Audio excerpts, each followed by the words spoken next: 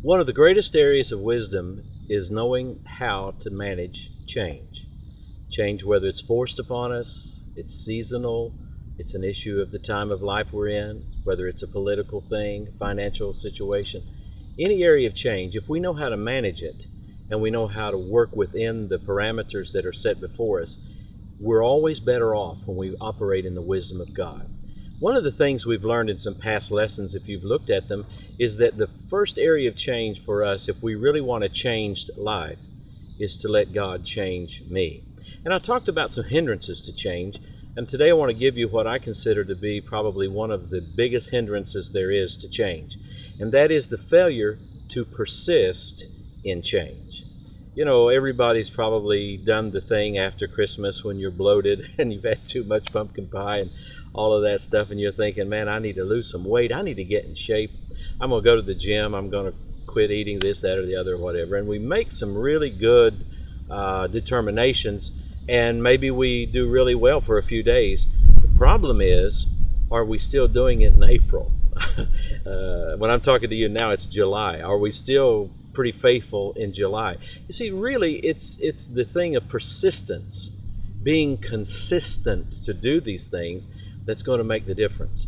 Because your future, my future, is really encapsulated in my daily routine. The things that I do every day. Now, I know there are exceptions. We all take vacations, and sometimes things happen that disrupt the schedule. But I'm saying, generally speaking, day in and day out, week in and week out, it's the routine that we live by that's determining where we're going to be in the future. If we make the mistake of only looking at today or just next week, then we're probably going to have some real problems and issues accomplishing the vision that God has for us. Because God is right now, but God is also out there in the future. As a matter of fact, in the book of Isaiah, in chapter 46 and verse 10, we're told that God declares the end from the beginning. Now, how does he do that? Well, God's outside of time. He's in the realm of the eternal.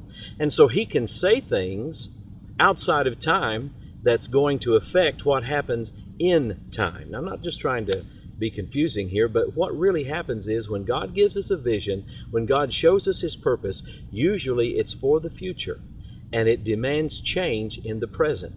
But the good news is that the same Spirit of God that deals with us about God's glorious vision for the future is the same Spirit of God that dwells in us right now.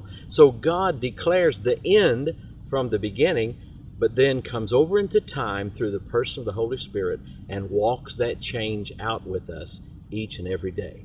So learn to rely on the Holy Spirit. Learn to depend on him, because he has the answers, the wisdom, the ability to affect change in any area of your life. We affect and touch 5 areas: the spiritual, the soulish, the physical, the material, and the relational.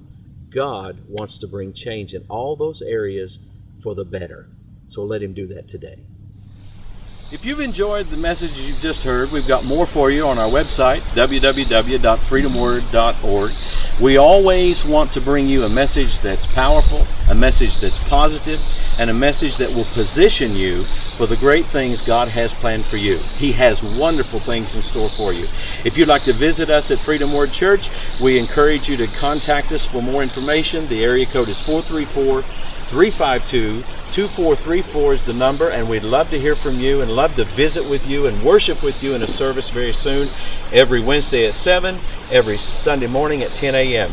Till next time, God bless you.